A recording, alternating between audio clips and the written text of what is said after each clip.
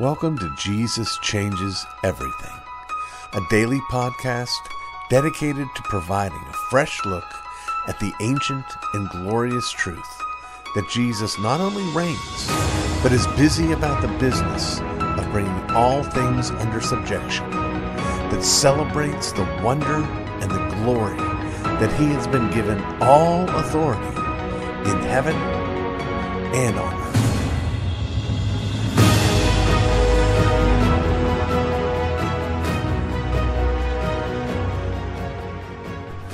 It's time once again for our Atin lay segment. And before I get to our Latin phrase that I want to unpack for you, I want to give you just a little bit more background about where this segment was sort of born.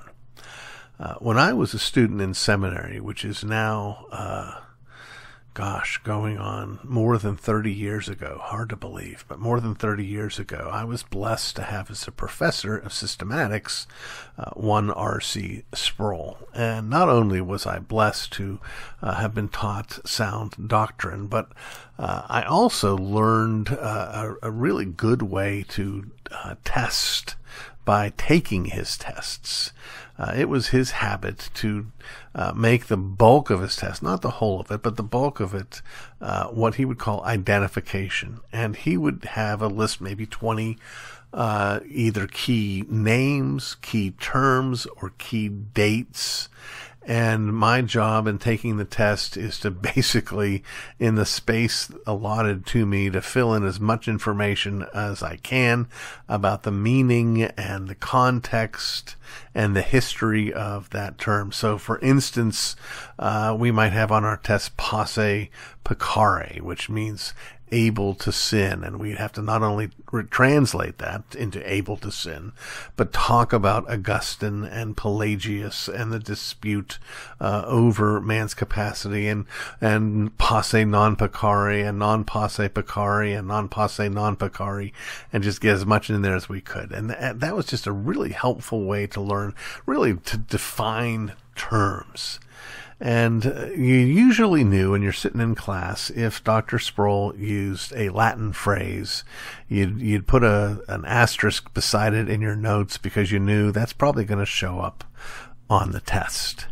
And one of those is what I'd like for us to consider today. That's the background. I actually worked on a book years ago, never got quite finished, sort of defining those terms that I picked up along the way from him. But there are other sources out there that are probably better than that. Today, I'd like us to consider this Latin phrase, extra nos. Extra nos, which being translated means outside of us. Outside of us. Well, what in the world could that have to do with sound doctrine and theology? Well, extra nos was a concept that helps us get a clearer understanding of the distinction between imputation and infusion, or the language at the time of the Reformation and today that affirms that our justification is forensic. That is, it is declarative. Well, extra nos, what this reminds us of is that that justice by which God declares us just is not internal or intrinsic to us, but is credited toward us. It is outside of us. So God doesn't look at me on my own and say, well, he's righteous.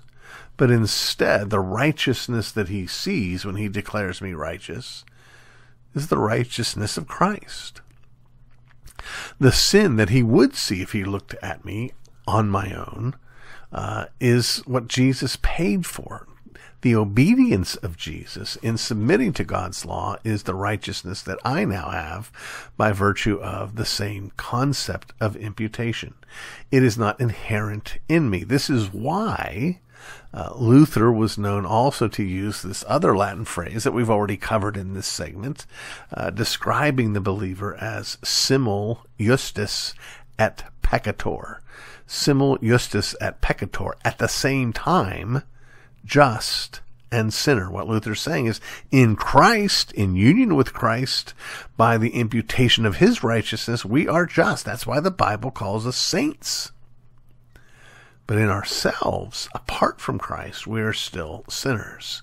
That reminds me, I don't think I've spelled out extra nos for you. Extra is spelled in the Latin just like it is in the English, E-X-T-R-A. Nos is N as in Nancy, O, S as in Sam. Extra nos. Outside of us. Now, there's a lot of sort of pastoral reason to rejoice over this doctrine. That our righteousness is outside of us means that we can't wreck it. It's Jesus' righteousness that is declared to be ours, and it is therefore secure. God's judgment of us is not based on us, but rather on Him. Now, in the Roman Catholic view, it is absolutely true that grace is essential, that grace is shown toward and given to the person that God redeems, but only insofar as that person cooperates with that grace is that person changed so that they become inside themselves, not externos, but inside themselves, just. And God, according to Rome, will not declare someone to be just until they are in fact in themselves, though by God's grace, just. It's a big deal. It can sound complicated and technical and abstract, but it's a big deal. Am I going to stand before the living God and say, I thank you, God, because of His grace. I thank you, God, that I am not like other men. I thank you, God, because you helped me become good. Or do we instead beat our breasts and cry out, Lord, be merciful to me, a sinner?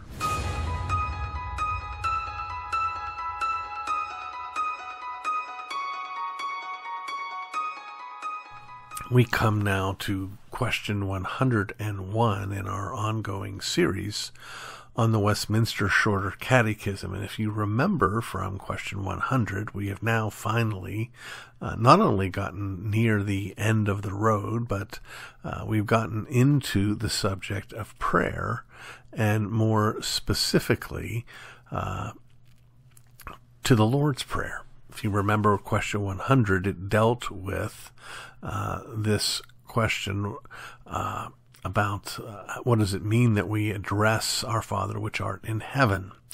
And today we get to this question. What do we pray for in the first petition? And the Westminster Divines answer this way. In the first petition, which is, Hallowed be thy name, we pray that God would enable us and others to glorify Him in all that whereby He makes Himself known, and that He would dispose all things to His own glory.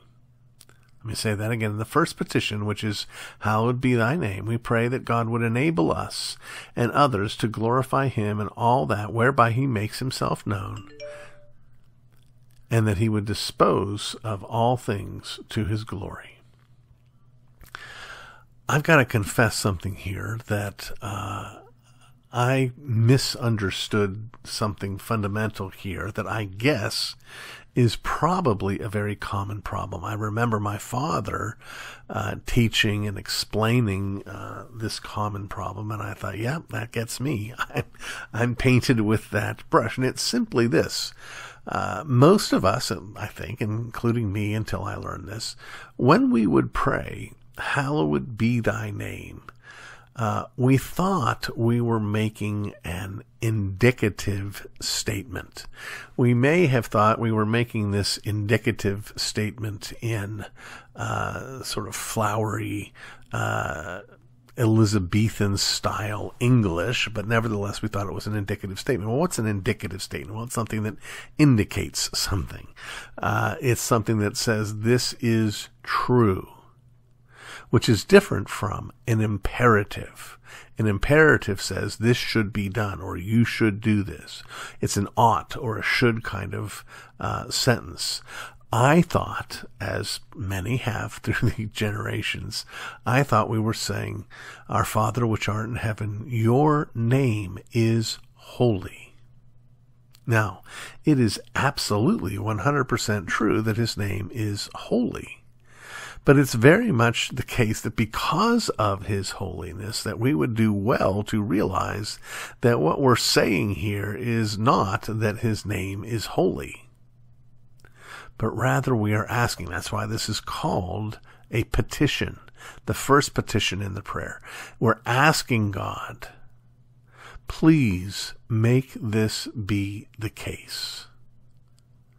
We want you to make this be the case in our own lives. We want you to make this be the case in the lives of others.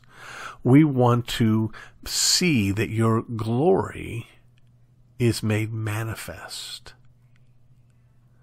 That's how we want you to arrange things. Now, this is profoundly fundamental. I'm not in the least bit surprised that this is, in fact, the first petition in the Lord's Prayer, because I would argue that at the end of the day, our greatest weakness, our greatest failure to understand reality is that we are prone to thinking that God exists for our glory and our well-being, when the truth is that we exist for God's glory and his well-being. Now, let me add a caveat there. God doesn't need us. God's well-being isn't increased by us.